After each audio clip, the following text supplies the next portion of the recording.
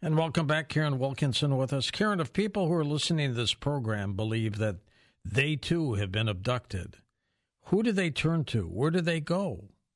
Yeah, that's a really good question. There aren't a lot of places out there for people to go.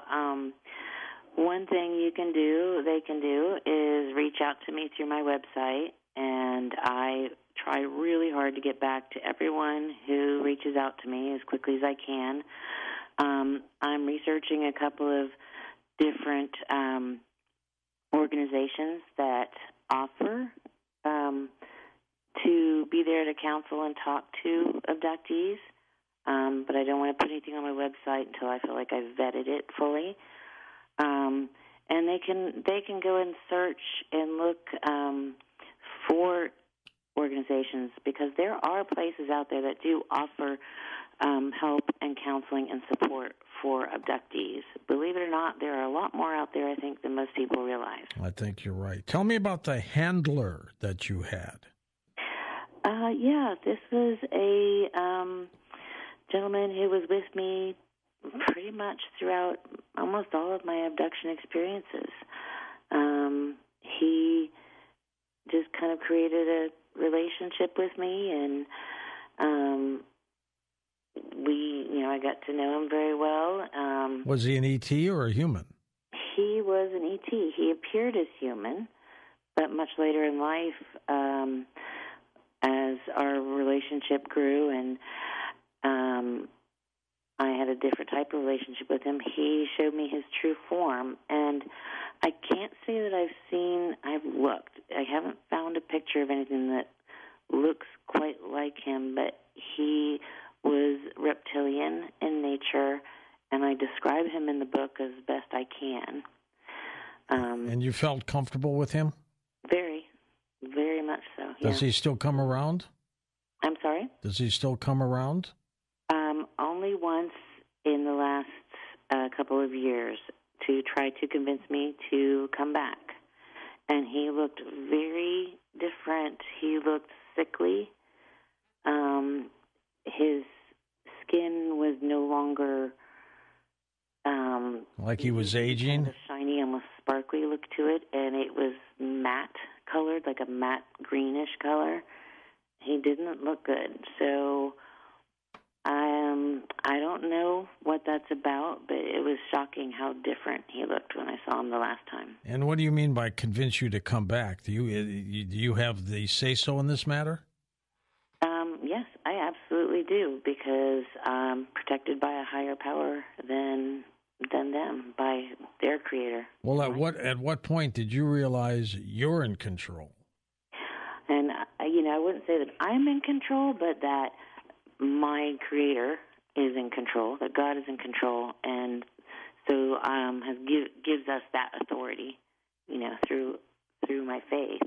And I realized that about 5 years ago. Interesting. Let's go to the phones. John is truck driving in Ohio, one of our favorite states. Welcome to the show. Hey, John. Hey, good morning, George, and good morning, Karen. I got a couple questions now. When you were pregnant through these pregnancies, did you carry them full term, or did they come back and take them like in 6, 7 months? They took them, John, at 3 months. Okay, so there was you didn't have a chance to be examined by a doctor here? I mean, did you go to a doctor here to see what was going on, and maybe they could see what was going on to be examined? I did. Thanks, John. Those are great questions, and I love Ohio. Stay safe out there. I did go to doctors for these pregnancies, and the pregnancies were confirmed. And that early in the pregnancy, they confirm your pregnancy. Sometimes you'll get to hear a heartbeat. You'll get your prenatal vitamin. Back then, you got a prescription. Things were a little different back then. So I already had those pregnancies confirmed by doctors when it happened. How many human children do you have, Karen? I have 3 biological and 5 total. Now, when you say 3 biological and 5 total, what does that mean? That we've adopted a few along the way. Oh, you have? Okay. All right. And then 3 hybrids that you know of. That I know of, yes. Interesting. But at no time did they ever try to take you physically to a different planet? Not that I am aware of, no. That doesn't mean that didn't happen. It just means I don't have a memory of that at all. And or if they did, I didn't know that's where I was, and I wasn't told that, but no. Did you ever have nightmares about this? I have, yeah. I've had some nightmares. I don't fully remember them, except that waking up from a nightmare about something that happened. Have they gone away now? Not really. Mostly, yes. Occasionally, I'll still have them. Well, okay. So these things still happen every once in a while. Yes, yes. Did you feel violated? Absolutely. Let's go to Aaron in Fountain Valley, California. Thanks, Aaron. Go ahead. Hey, George. Thanks so much for taking my call. You truly are the Nighthawk, the Thank one you, and sir. only. I love it. Karen, I am interested in the male aspect of that, of whether what your insight is into whether it could happen to someone like me, and whether it happens in your sleep, like you might not even know it, and possibly what your thoughts are on that. Yeah, could they get to a male and take his DNA and take what he has to take in order to create hybrids, Karen? Hi. Yeah, thanks, Aaron. That's a great question. Absolutely, yes. And I have a couple of male friends. 2 of them were in L.A. Marzulli's movie, the 4th one, who have had exactly that happen. Interesting take on that. There could be thousands and thousands of hybrids, Karen. There absolutely could be. I mean, this is going on for so long, and there are so many people here on this planet to work with as well. So, we have no idea. And if they're walking among us, at this point, they could look so much like us that we wouldn't be able to pick them out of a crowd. Is it possible that this is a program to replace us? I think that's entirely possible. Oh, boy. It's unfortunate because anything about that I say would be speculation because they haven't shared that with me. But, if they wanted to, they certainly would be able to with the numbers they could have. Let us go to Brendan in Austin, Texas. Hey, Bren, go ahead, buddy. Thank you, Karen and George. Very interesting. Thank you. All the shows tonight and this week have been great. Different hybrids are maybe different tools, right? You got to use a different tool for the right job. I saw a gray one time, and it was kind of negative and definitely deceptive, I can tell you. But I think that there was positive things helping us. And I had 2 coworkers who they don't really know that I'm curious about this topic. They were newer. All the people that have been there forever, I mean, they know me, but they told me that they were both in Seguin, and they independently told me this, months apart, if not a year or more apart. Both in Seguin, Texas, which is nearby, in Whitley Strieber type area where I live in. And they said, one told me that there was a gray in their living room she saw crossing the living room, and the other one told me that there are orbs that come down and that the coyotes will go into a frenzy and that they start screaming, and it sounds like they're eating each other alive or panicking, like a crazy frenzy you've never even imagined. But how do people know if they're being abducted or if they have been abducted? And then what did you think about Whitley Strieber, who I have a lot of respect for, I'm sure everybody does, doing a circle with his book Communion, which, means coming together. And then he was pretty trepidatious about ETs and probably still is and cautious for a while. And then he kind of has come back around, and on Twitter in his latest book and on Coast to Coast, he's talking about ET helping us and stuff like that. And I think having evolving views is healthy and natural regarding this topic. And then these are more rhetorical. You don't have to answer them. This is just for thoughts. But if grays are as evil as you had felt, why do you think that they let you tell the story instead of eliminating you?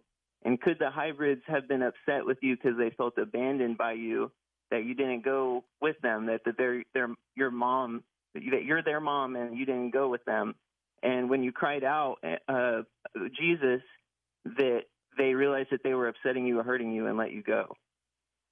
Those are great questions. Wow, that was a lot, Brandon, and some interesting stuff. I'm in Texas too, so I'm aware of a lot of the places that you talked about. You asked why, if they were not benevolent, then why didn't they eliminate me or hurt when you? I decided to write the things that I wrote? Because I'm protected by a power higher than they are. Brendan, I am protected by the Most High. And they know that, don't they? Yeah. And I've watched them back away, and they can't touch me, and they know it. Not that they haven't tried. Trust me, they have. But I've got a good friend named Vicki Joy Anderson who wrote a book called They Only Come Out at Night, and she has helped me with breaking covenants and things like that. She's just amazing. I think she's going to be an upcoming guest on our program. She is. I think she's on October 30th. And she's been on before, I believe, too. So Yep. she's amazing. Another one of L.A. Marzulli's friends, good friends. And so that's what happened there. And I think, I that's a really good point. Do I think that the hybrids felt bad, that maybe they were hurting me when I called out to Jesus' name? Now, the issue I have with that is that, they were standing there not offering me love, not offering me kindness, not offering me, hey, Mom, we love you. Will you come with us? Do you want to be with us? There was none of that. It was come with us. It was done with no kindness or love whatsoever. There was no love and light there. Just no emotion. No emotion. Well, there was some emotion. It was evil. It was just negative towards me. It was like they hated me. You could just feel this seething hate come off of them. And I was shocked by that because the second I saw them, I was like, these are my kids. And the first thing I felt was love. The first thing I wanted to do was embrace them and just jump up and be like, oh, my gosh, I'm going to get that chance, And it makes me want to cry because that's the first thing I felt. And their response to me was not love. Their response was just disgust and disdain. And well, they didn't get those kind of genetics from you, so I wonder how they got that part. Right. Well, thank you for saying that. And no, that broke my heart, Let's go to Carol in Florida. Go ahead, Carol. Carol? Hello? Go ahead, hon. Hello? Who am I connected to? You were on the show, Carol. Go ahead. Oh, okay. Yes, my daughter had a best friend who confided to her that she had been abducted and evidently was told she produced some sort of child through aliens, and that her father also, evidently it ran in the family. My daughter's friend was so fearful that she became very connected to the Catholic Church, and wanted protection. That is really all the information that I have, and this is important. This is an important topic and show. Did you believe her, Carol? I'm sorry, what? Did you believe the girl? Did I what? Did you believe her? I do. I absolutely do. Yeah. And what do you think of that, Karen? Carol, good for you. Thank you for believing her.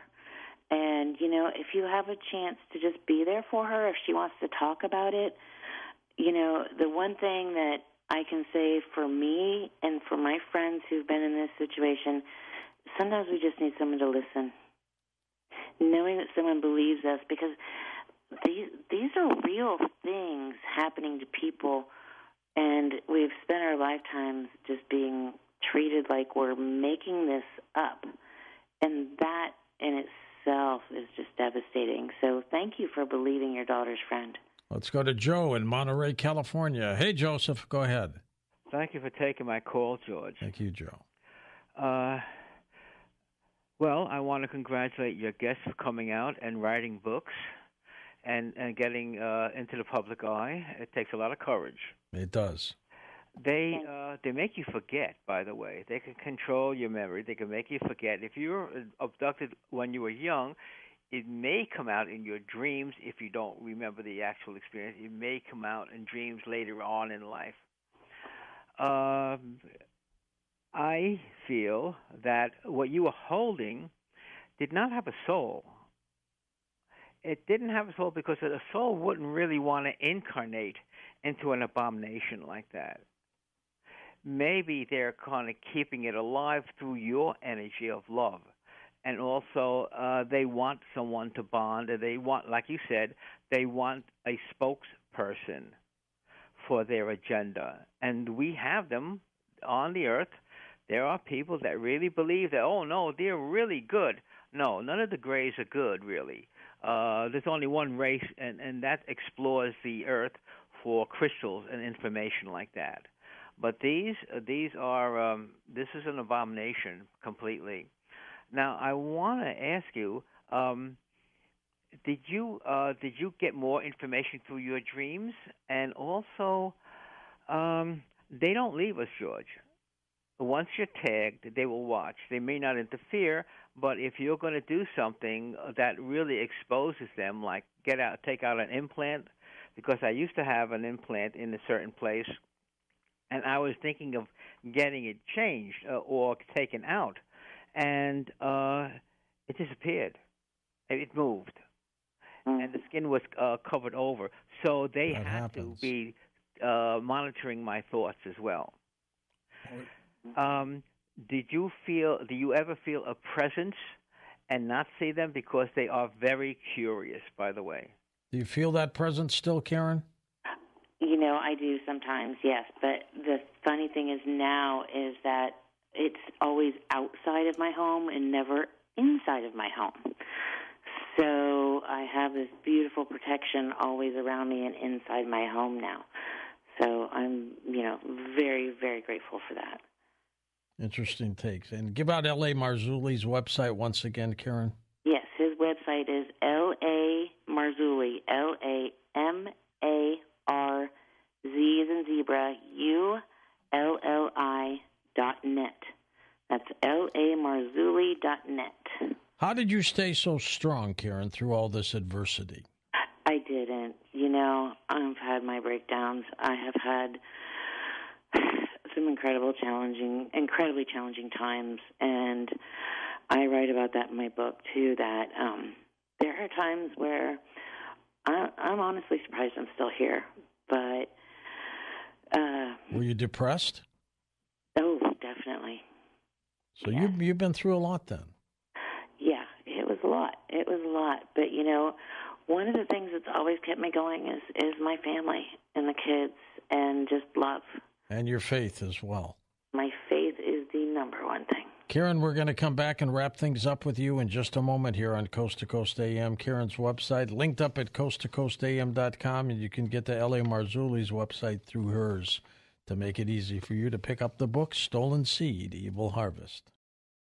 And welcome back to our final segment with Karen Wilkinson. Karen, so where do you go next with this story? What do? You've got the book out. You go to conferences. What next can you do? Well, I'm going to talk to as many people as I can, help as many people as I can, answer as many questions as I can, and then see where God leads me next. And it will probably take you to higher mountains, don't you think? Probably, yeah. We make plans and God laughs. So, yes, and I'll go wherever he sends me. Well, you stay safe out there, all right? Absolutely, I will. All right. Thanks, Karen. Appreciate you being on the program. The name of the book is called Stolen Seed, Evil Harvest. It's available on L.A. Marzulli's website, which you can get to by going to Karen's at coasttocoastam.com. For some people, demons and entities seem to be a problem as well. And if you need a clearing, there's no better one than the spiritual warrior, Bill Bean. Bill, let's talk about that other case of possession that is in the book, the connection, if you would, please. Absolutely. And, George, I'd like to, if we have a moment after that, I'd like to mention briefly a couple recent ones that I feel you would probably be very interested in hearing about. Absolutely. But let me speak about this really quickly. This one took place on March 31st, 2018, in Orlando, Florida. And I arrived at the home, and, you know, George, usually I can feel, and again, I don't claim to be anything, but God does give me a knowing of things. He has bestowed gifts, I'll say it that way, upon me. And I could sense evil right away, you know, pulling up and getting out of the rental car.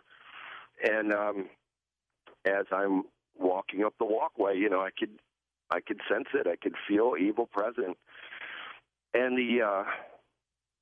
it was a very nice family, and the lady of the house was the one being affected.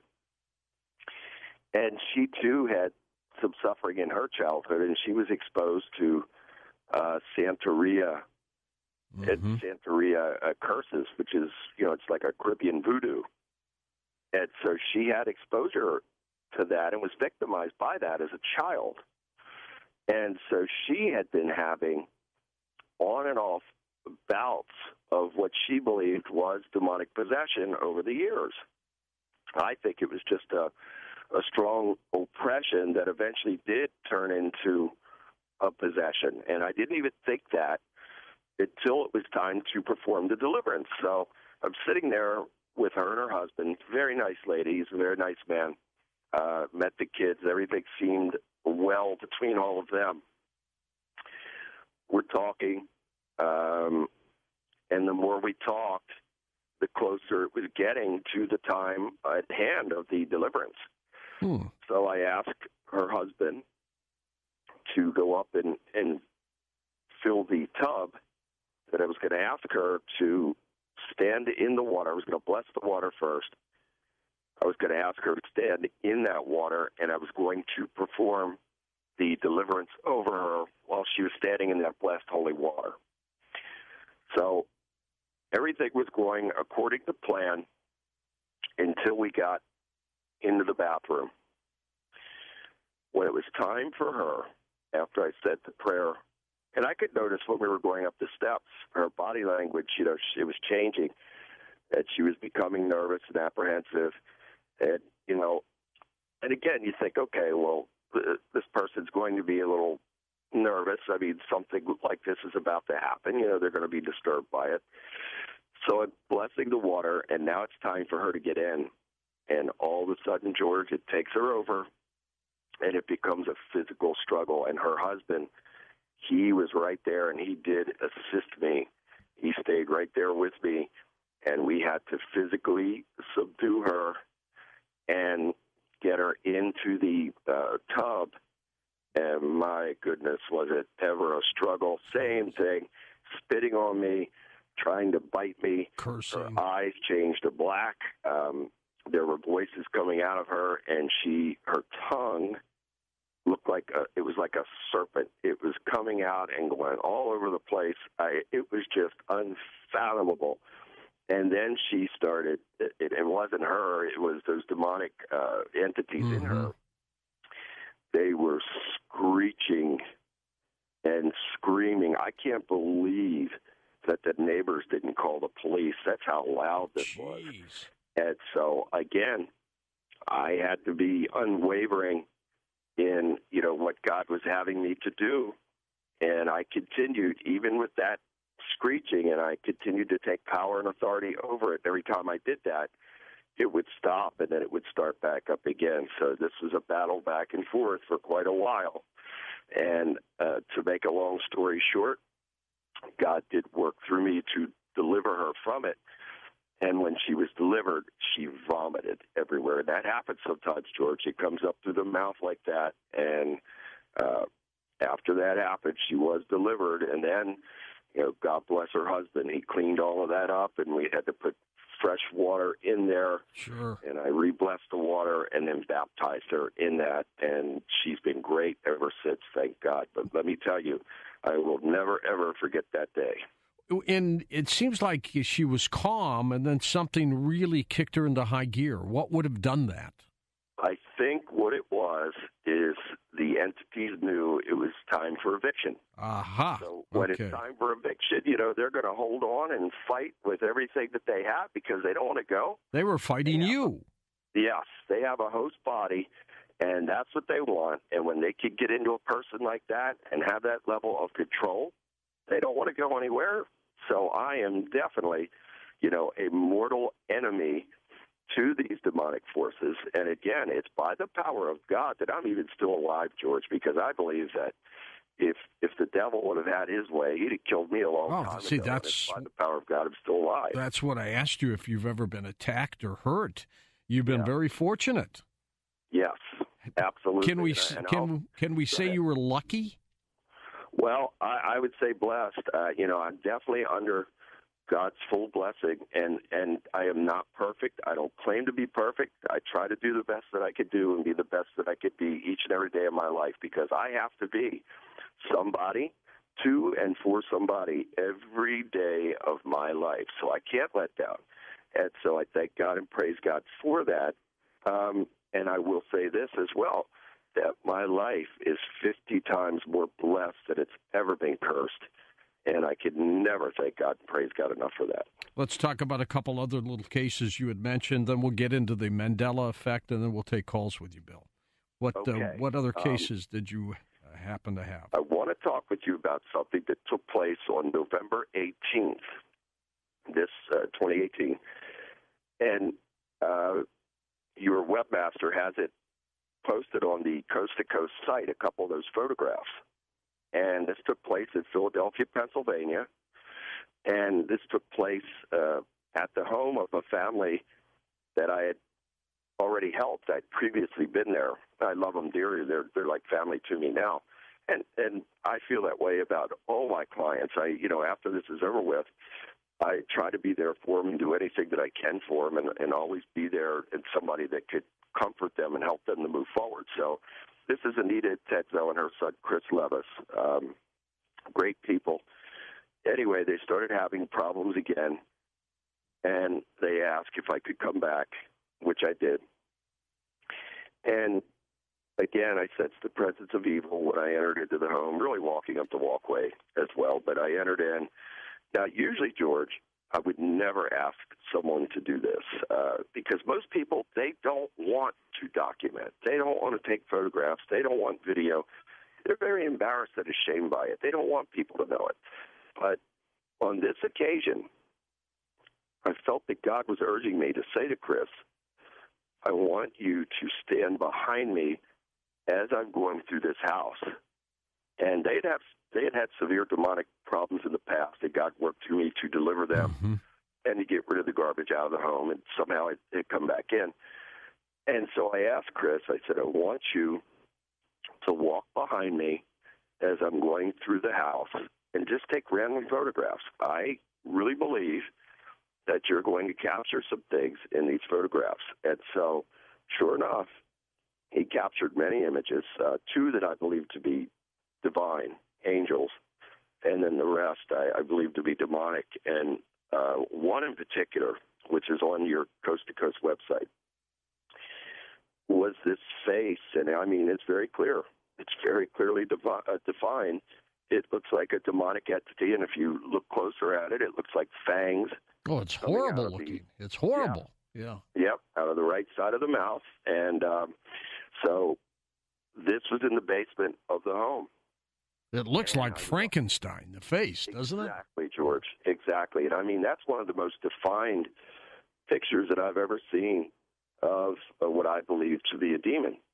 And so I was drawn over to the chimney area, and part of that house was built in the 1800s. And there was like a little potbelly stove connected to this chimney area, down in the basement. And it was a block wall. And I felt that there was a portal there. So this is something that I didn't discuss with you earlier that I should have, is that not only, do I have to, by the power of God, bind and rebuke and cast out demonic forces, but I also have to close the portals as well, because there are portals everywhere. That's not easy. Travel. No, it's not. And so I'm standing there in front of this block wall where God had led me to, where I believed a large portal was, and I'm binding and rebuking and closing the portal. And as I'm doing this, George, just as you're hearing my voice now, this groan, growl type of thing came out from within the block wall. Anita and Chris were standing right there with me. We all heard it clearly. And so after hearing that, I had to jump right back into action and take power and authority and bind and rebuke it, cast out, and then it departed. But it was, again, something that you and the listeners, you'd have to be there to see it and hear it for yourself to truly understand and appreciate what I'm saying. Let's take a few calls here for you, Bill, and we'll come back and talk more about these events and the Mandela effect as well. Let's go to Colleen in Red Bluff, California to get things started. Hi, Colleen. Hi, George. Thank you, I think, for taking my call. I'm actually kind of really nervous.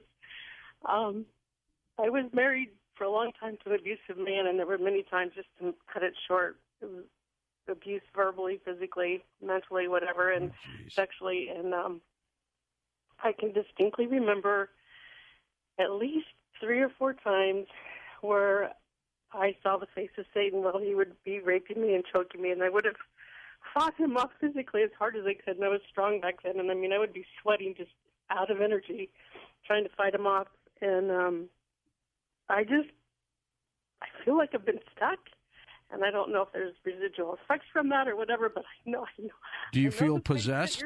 I don't know if I feel possessed, because I'm a single mom, 4 kids, raised them all, worked hard. And where is he? He's done. He's gone, right? He died, yeah. He died.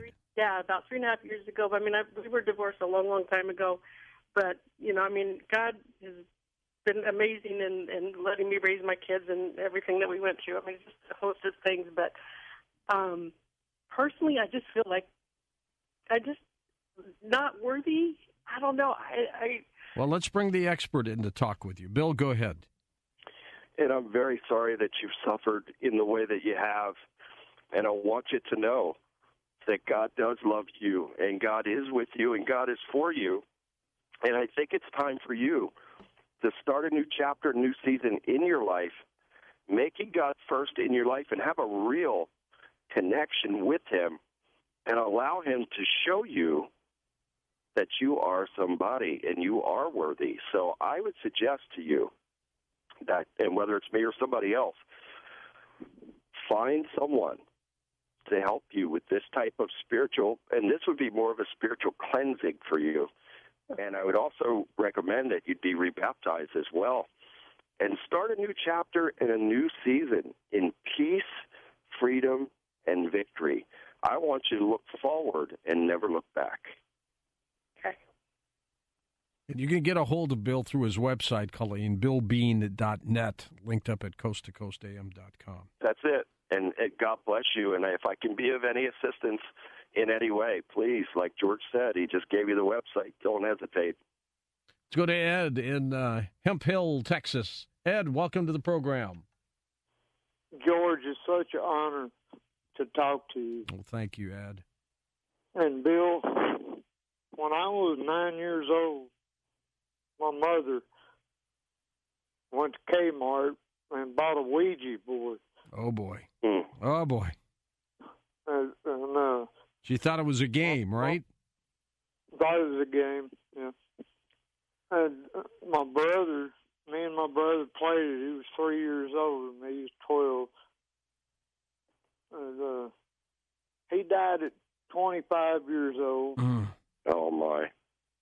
And everybody in my family, except my father, he's 82, has died. I'm very sorry to hear that. You think a lot of it was tied to that Ouija board, Ed? I think everything was tied to it.